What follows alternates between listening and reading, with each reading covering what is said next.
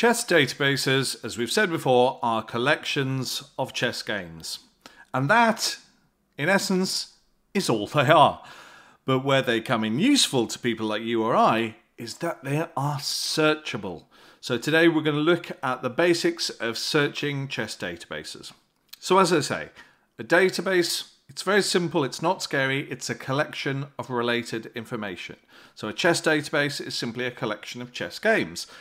There's nothing complicated, there's nothing confusing about a chess database. You can store literally millions of chess games on your computer. But what do you do with that information when you have it? You search it. That's what. So just a few decades ago, what could take literally weeks of searching through hundreds of different printed chess publications can now just take seconds. By studying the games of the past, we can see ideas and concepts and patterns that will be applicable in our own games.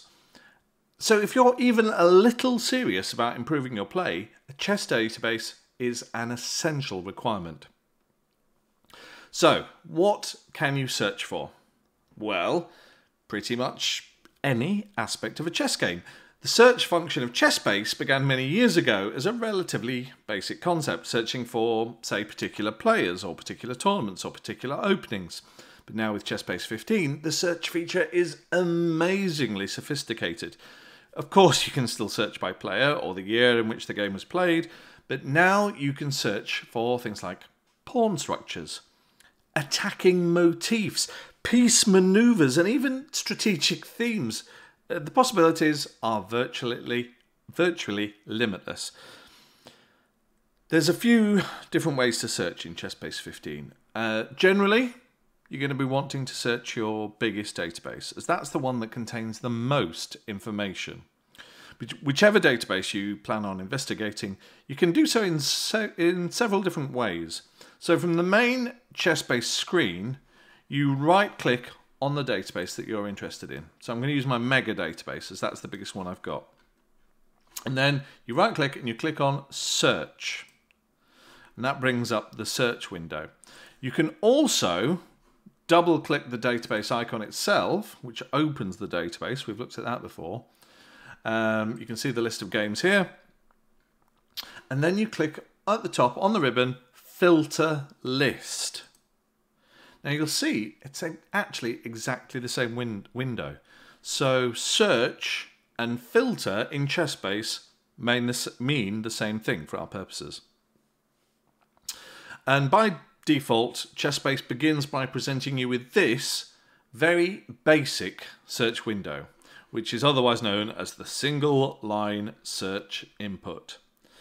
Often when you're searching within a database, only a few very simple search criteria are required. So the basic search allows you the option to enter a few simple words into the box, and that will be the basis for your search. There's a few different buttons here. Reset, we haven't done any searches yet, but if you've been searching, then hit reset. It's very useful. Advanced we'll talk about later. This is the one I want to talk about now, the examples button.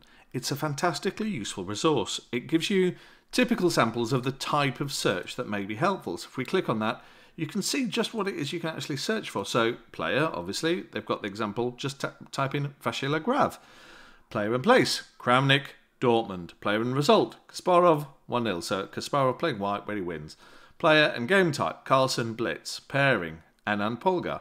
ELO, so 2500. ELO in year, 2500, 2018.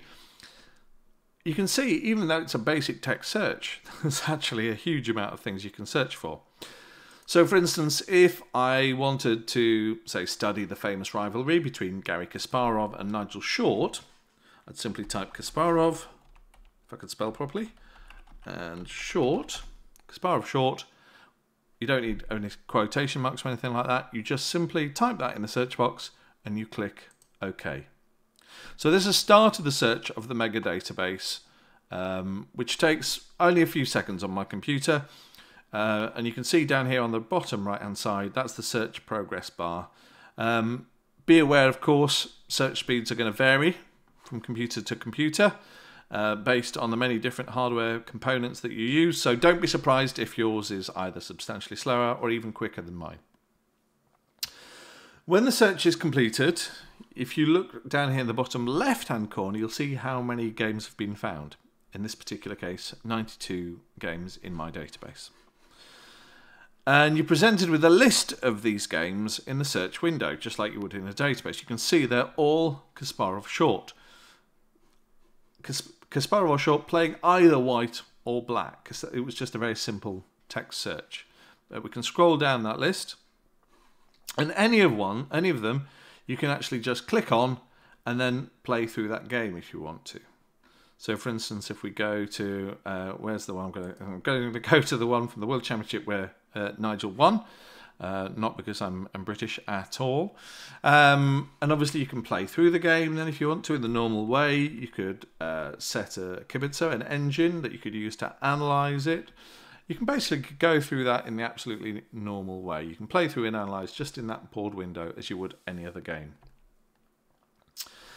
Now it's important to note that the next time that you open the basic search window, ChessBase 15 will have saved the last search you performed. So let's pretend we've come out of this now. We've finished looking at Kasparov short. We're planning on searching for something different. So we'll go into search.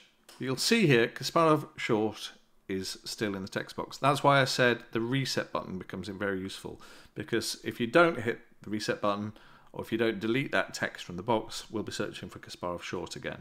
So we hit reset, that clears the text box, and then you can search for anything else that you'd like to. So anytime you're doing a different search, click the reset button first. And this basic search window is, I find, incredibly useful and wonderfully efficient. It's very well suited to quick, fun searches or general interest searches or any kind of non-specific search. If you want to get more complex or refined and sophisticated with your searching, you can bypass this basic search window and click on Advanced. You'll see here this opens the detailed search window, which is the window that you'll be more familiar with if you've used previous versions of ChessBase software. Of course, if you prefer that the program defaults to this feature instead of the basic one, you can actually click here, Always Advanced Dialog. So now whenever you go into a search, oops, I've just started a search for nothing there, so let me just come out of that. Now when you go into a search, you see it's automatically opened the advanced dialog. This means that in future you'll avoid seeing that basic search window, and you'll always now open the classic, the more extensive search window that we're looking at here. Now, we'll look at this advanced search window in future videos, because it's going to take quite a few videos to attempt to cover everything you can do with this advanced search function. ChessBase is simple, but boy, it's sophisticated. But just take this away. Searching databases is one of the fundamental functions of ChessBase 15. Mastering it is essential if you want to set yourself on the path to chess improvement. So I advise you to play around with this search box as much as you can. Get used to all these searches, and as I say, we'll look at these in more detail in future videos. So next time, please stay safe and have fun.